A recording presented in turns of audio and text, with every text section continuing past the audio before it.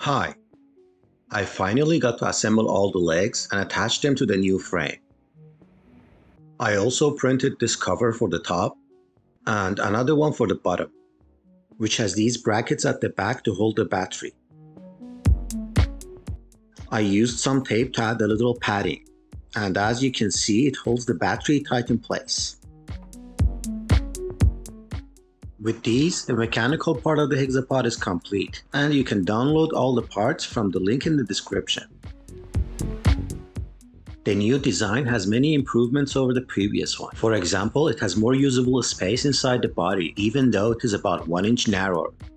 I think it's a good option for your Hexapod, even if you want to use a different controller, like a Raspberry Pi or an Arduino.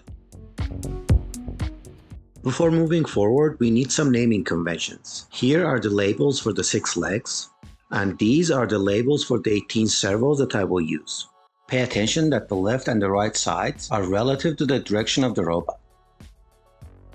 This is the main servo controller board that I'm using, which is the one that connects to the phone and the battery, and has 18 channels for the 18 servos. Follow these labels to connect the servos to the right channels on the board.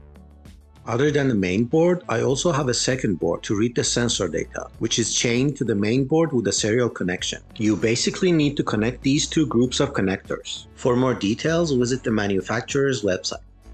On the second board, the first 6 channels are inputs for the touch sensors. Channels 6 and 7 are for current and voltage inputs, and channel 11 is a digital output that controls the servo power line via a relay.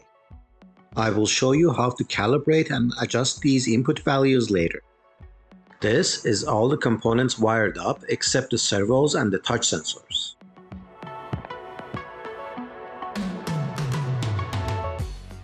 And this is how it fits inside the robot. Also, never forget the main kill switch. I connected all the wires and everything seems to be working as expected.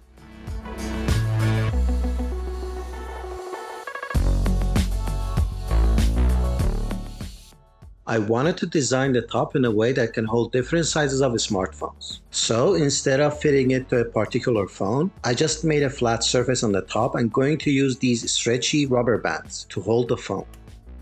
Which works for now, but I should find a better solution later. If you have a better idea, let me know in the comments.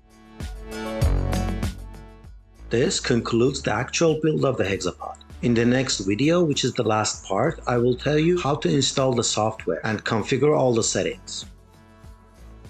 That's it for now. Thank you for watching.